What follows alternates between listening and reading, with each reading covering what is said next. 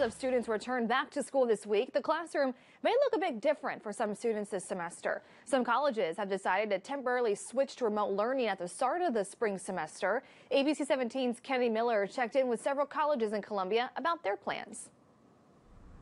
Some universities are starting the new year off virtually instead of holding in-person classes. Columbia College announced its plans to hold partial remote classes at the start of the semester, up until Friday, January 28th. Knowing that this virus is spreading pretty quickly and the high contagiousness of the virus, we felt like that was a concern, bringing all of our students back at once. And when students return to in-person classes, the college still looks to enforce COVID-19 protocols to keep students safe. We've learned with COVID as things change pretty rapidly for us. At this time, we're keeping our mask requirement the same, where students wear a mask while they're in class. But not all schools are planning to hold remote classes.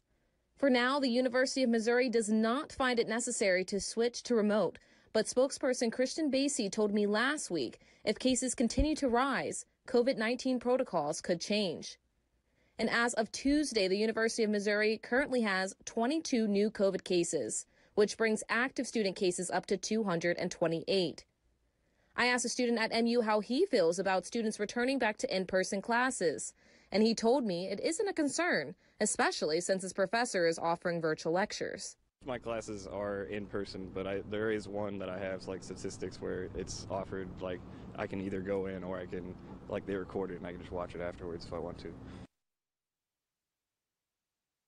ABC 17's Kennedy Miller reporting for us. MU has COVID-19 protocols in place that students must follow, such as social distancing and masking in certain buildings. For more details about Mizzou's COVID procedures, you can visit our website at abc17news.com. And multiple schools